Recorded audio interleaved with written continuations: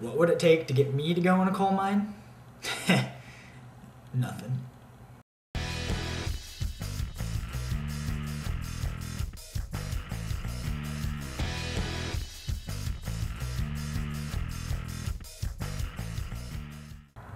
Yes, another Saturday special. Except nothing too special. Except just doing some marketing, some ads for some little known beer companies. Yeah, other than that, economy's looking okay. Dow's a little sluggish, but definitely picking up in the electronics. The Obama administration just released reports stating that the national deficit will be over $1 trillion for the second consecutive year. This will definitely be affecting elections coming up. You got the Botox, I got the spoon. Turns out the FDA has approved pretty much injecting Botox all over.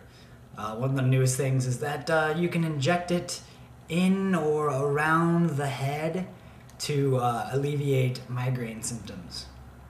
So yeah, watch out for Botox junkies. They're coming to a neighborhood near you. Now, Botox it's a strange thing. It kind of cancels itself out. It has a positive and a negative effect. Negative is that you sit around with all these people with Botox shot up in their face and they're yapping and talking and lollygagging, and it gives you a migraine. It turns out the very same substance can be used as a migraine treatment. A coal mine explosion in China has killed 21. What's up with these mines? I gotta say, that's like the worst job ever. Man, I would never be caught dead in a mine. Or if I wasn't in a mine, I'd probably be caught dead. Whatever makes more sense. NBC News just leaked that WikiLeaks may leak this weekend. The Pentagon says it could be a big one. Saturday, October 16th, 2010.